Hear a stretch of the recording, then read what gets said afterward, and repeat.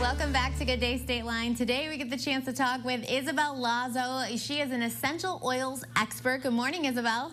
Good morning. How are you? I'm good. Thanks so much for checking in with us today. There are so many people watching who want to know the best ways to treat our skin any time of year, any year, but really right now we need some help, Isabel. Tell us about yourself first. Well, I've been in skincare for a while now. I started making soaps when I was 10, actually. So essential oils have kind of always been a part of my life. And I'm really pleased to be able to share that knowledge with everyone. Okay, so tell us about which essential oils we need to be using. Well, you know, it's funny. I think summer and winter are usually the harshest on our skin. But those transition months, and especially now in fall, give us a really great time to start switching up our routine, just so that the impact of the oncoming months won't be as dramatic. As far as essential oils to incorporate, I am really recommending right now jasmine essential oil. Okay. It is amazing. It does everything from anti-aging to help with dry skin. But the unique thing about it is that it also helps control oily skin. So it's really an easy essential oil to incorporate into any routine.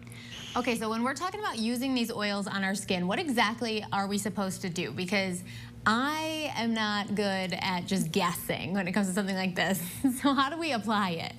Right. There's definitely a safe way to apply essential oils, and I would recommend never applying them directly onto skin. That's what I thought. Right. What you need is a carrier oil, and that can really be depending on your skin type. But there's so many carrier oils that we can use, anything from olive oil, avocado oil, to something a little bit more exotic like sweet almond oil. And then you just add a few drops of your desired essential oil. You can even make your own blends and mixes. And then that way you can safely apply them to the skin. So that we're talking about the pure oils. Do not put that straight to your face. No. Good tip. Thank you, Isabel. Now, you're talking about jasmine being a great one to try right now. Which oils should we be avoiding on our face? I think right now I would definitely avoid using bergamot. Bergamot is photosensitive, which means it can cause adverse skin reactions when in direct sunlight. Okay. So I think that's one that we definitely need to steer clear of right now. Okay, so what about chamomile and tea tree? I think tea tree oil, that helps acne, right? Yes. Okay. Tea tree oil is amazing. It has so many great benefits for the skin. But I would definitely recommend not using it directly on your skin. I know a few people who've tried it and it can definitely kind of burn. So that's one that we definitely need to dilute as well. And chamomile has amazing properties when it comes to calming redness and irritation. So it's incredibly hydrating as well. And you want to mix these essential oils with oils, not water. Is that correct? That's correct. Okay. You can even add a few drops if you've got kind of like a good, clean skin lotion or something like that. You can mix it in maybe with some shea butter or something just to kind of give it a different texture. But definitely always mix it in with something else. Okay, that is so important to know. Now, I wanted to ask you personally, and because I know a lot of viewers have been struggling as well with maskne, this acne that I thought was gone at 33, and then all of a sudden, all around, you know, we are wearing our masks.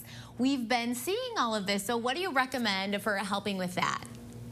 I definitely recommend focusing on cleansing the skin properly. You might want to start cleansing a little bit more than you normally did.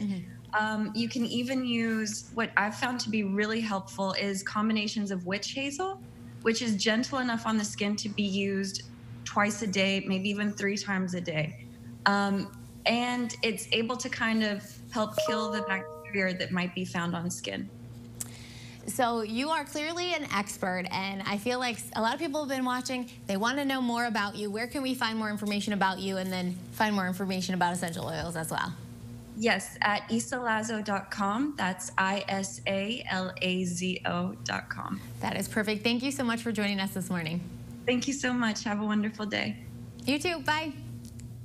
Coming up next, we're Skyping with the team behind the Crayola mask packs and giving you a chance to win some. But first, it's time to name our fan of the week. We asked you on Facebook to send us your favorite mask photos. And our winner today is Jennifer LaPierre. Jennifer sent us this selfie with her birthday mask, which I kind of love. And now she's going to have a Good Day State Line bag to carry around with wine glasses, sunglasses, and a t-shirt and more. Thank you so much for watching, Jen, and for being our Facebook fan. Tomorrow afternoon, we'll let you know how you can be our next fan of the week on our Facebook page. So make sure that you go like the Good Day State Line Facebook page in order to win. Speaking of masks, we're giving you a chance to win some masks for your kids coming up next on Good Day State Line.